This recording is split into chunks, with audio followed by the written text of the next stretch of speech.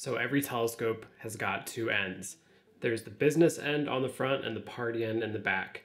And in recent years, we've only really seen innovation to the optics for the front end of a telescope, and there hasn't been much innovation on the back end where the camera and the focuser go. This end of the telescope arguably is equally as important as the front end is, and it's going to affect a lot of your user experience and how good your images are. So let me make a brief comparison to you all.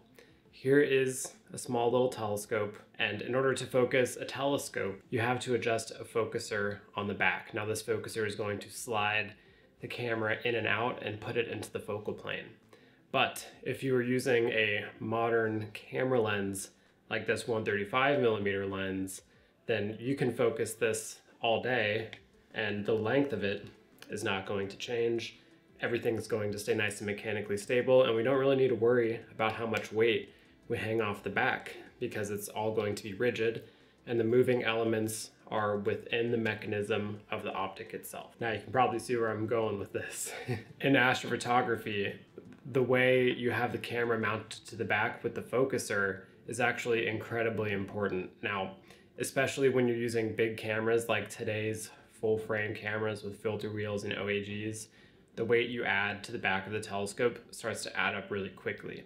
And when you stack that onto a draw tube and start to pull it out from the telescope, that weight is going to impact your photos because it's going to apply a moment arm on that draw tube, which is going to cause some tip tilt in your system. Not only this, the further back you pull the camera out of the optics, the worse the vignetting of the system is going to be. So the big question is, why don't we use telescopes like we do camera lenses?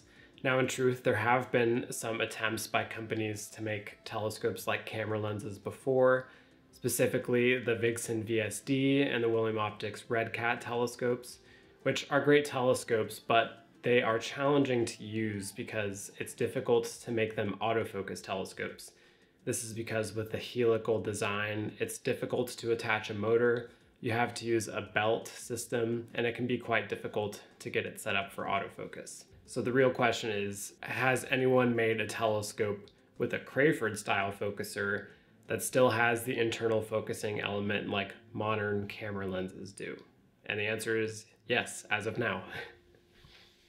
What I got here is the William Optics GT81 WIFD, and this does just that. It operates just like a modern camera lens would, where the back of the camera is rigid, it's stable, or the back of the telescope is rigid and stable, but the actual optical element is inside the OTA, and it moves by itself. So now you don't ever have to worry about the weight on the back of the telescope because this stays rigid. And this comes with some other benefits that we're going to get into for the rest of this review of the William Optics GT81 WIFD. So whenever I review a telescope, and I've only reviewed one other telescope, there's a couple key factors I like to hit. I like to talk about the optics, I like to talk about the mechanics, the thermal stability, and I think there was one other, as well as the user experience, which is very, very important. So let me talk about the telescope. And the first thing we're going to do is we're going to cover the mechanics of it, because the mechanics are kind of the main selling point and the most interesting part of the telescope. Mechanically, it's very interesting, of course. It's a new patented design. It basically works like a modern camera lens does. So internally, there is a mechanism that moves the lenses on the inside to actually move the focal plane onto the imaging chip. So obviously the main advantage of that is there's no more focuser tilt, and you have less vignetting because you're closer up to the optical path. Now, I don't have a very heavy camera to test this with, but if you're just looking at this thing has M93 threads on it, so I'm pretty sure I could stand on the end of this draw tube and still be able to shoot through it. I mean, this thing is pretty beefy.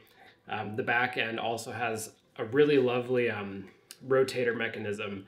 I'll give you a nice sexy close-up shot of it, but it's just very smooth, and it's got a lot of good markings for your pointing angle, which is really, really cool. Now, what else we got here? So the actual focuser itself is very interesting too. Again, it is internally moving, but it's just like a standard, coarse adjust and then the fine adjust threads on the other side here, which is You know, pretty standard. The one thing that I find is kind of interesting with the focuser is that they've got, it's hard to see, there's a focuser locking knob like on the bottom of the focuser, and I'm kind of confused about what the point of that is because you don't really need it per se. I mean, the thing is, with a standard refractor focuser where you're moving the draw tube on the back, the locking mechanism is really important to make sure your camera doesn't go flying down from the weight of the gravity if you're pointed at zenith. But in this case, like, I could have the telescope straight up and down and I could shake it as much as I want, but it's not really going to move the internal focusing element. So this actual focus locking knob is kind of pointless. And the other problem is you can't reach it at all because it's like buried under the dovetail plate. I could flip it upside down, but yeah, it's just kind of interesting how it is. You would need to run the telescope upside down if you wanted to actually use that focuser locking knob, which if this was a standard refractor would be a complaint, but it's not, because you literally don't have to use the focuser locking knob because there is no load on the focuser apart from the lens itself. So that's pretty cool. I like the rings that it came with. It's got nice rings. It's got a nice handle slash guide scope plate on the top, which is pretty handy. So yeah, the carrying handle is pretty nice. The lens dew shield is pretty standard. It comes with a thumb screw. I didn't put it on. I mean, it's just kind of, you know, it's pretty snug without the tightening screw. So I don't even know if I'm going to bother putting the tightening screw on, but I mean, mechanically, it's a great telescope. It's very nice to use. And I never got to put an autofocuser on it because I don't own one, but it is supposedly ZWO EAF compatible. Some of the EAFs struggle under load. I know the EAF, I've used the ZWO EAF on some Takahashi scopes and they really struggle with those under load. It's nice that it won't be under load in the situation of this telescope. So thermally, it seemed to perform pretty fine. When I used it for deep sky, I used it out in Death Valley National Park, and it was pretty cool. There were some pretty big temperature swings, and I didn't bother refocusing at all because I only have manual focus, no autofocuser, and it seemed to hold up pretty well over the course of the imaging run, which is great. If we're also talking thermals, the telescope also does have a thermometer on one of the knobs. I've never actually used a thermometer on a telescope before manually, but I mean, I guess it could be handy to figure out how cold it is outside. Next, let's just talk about the optics really quick. So this is an 81mm f5.9 refractor. It's a triplet. It's, you know, just your pretty standard, tried and true, bread and butter 80mm refractor. There's nothing crazy here. It's going to be what you expect, so good optics. Nothing to complain about on the optical front. The package I got when I used the telescope came with the 0.8x adjustable reducer, which performed pretty well. I will have to say it's really, really nice to adjust. This thing is the adjustable reducer. And when I put it on at first, my first time using it, I looked at the corners and I was like, oh my God, the corners are terrible. What's happening? And I just quickly made a couple adjustments by unthreading the reducer. And within like 5 minutes, I had my reducer completely adjusted and it looked great.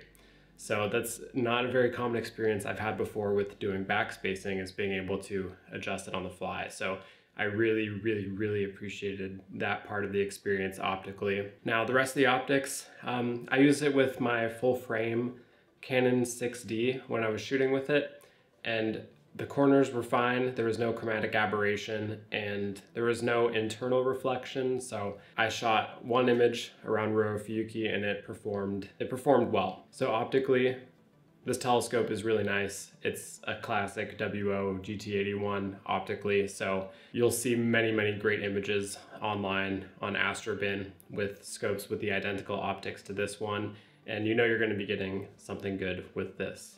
The other thing I received in the package along with this telescope, since I got the astrophotography bundle, was this 30mm guide scope, the little uni guide, which sits at the top of the handles here.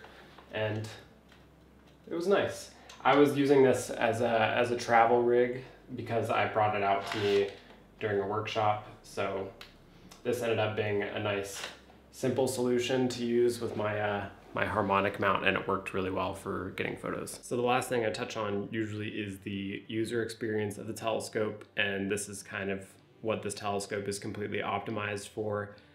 The focusing was really great. Obviously, I don't have to deal with focuser sag. I don't have to deal with the focuser coming loose on the clutches. There's no issues on that front at all.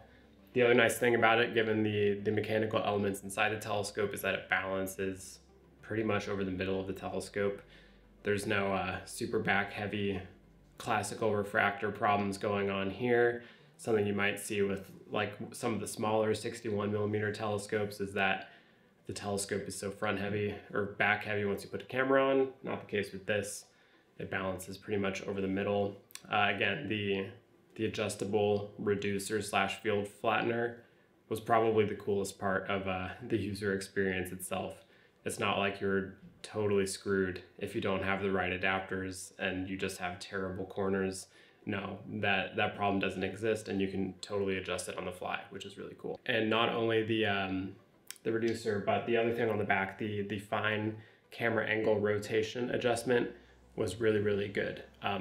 I like all of the fine markings that it has on it. It's just very smooth. You know, it has a premium feel to it, which I like. All right, so now that I've talked about just some of the general characteristics of the telescope, let me tell you about the photo I shot with it and how I got the actual image. So I took this telescope out with me to my Death Valley workshop with Derek Culver and Ian Lauer. And on the final night, we got some pretty nice weather. It was pretty iffy though. It actually started raining after we set up, so I had to tear everything down, set everything back up after it stopped raining, and I was able to get to imaging after that. Now, I shot Ro Ophiuchi with this telescope. I also shot Thor's helmet, but I haven't edited that yet. Maybe I'll edit it for this video. But I shot Ro Ophiuchi and Thor's helmet on my HEM27 with the Canon 6D, and I was auto guiding using the UniGuide on the back. Like I said before, very easy to get to work with the harmonic mount. And then I spent the whole night until sunrise shooting Ro Ophiuchi, and I ended up getting this photo of Ro with only a couple hours of exposure time, which was really cool. And I'll also show the photo of Thor's helmet if I actually edit it. It's pretty, it's a pretty small target, and I was just kind of looking around for something.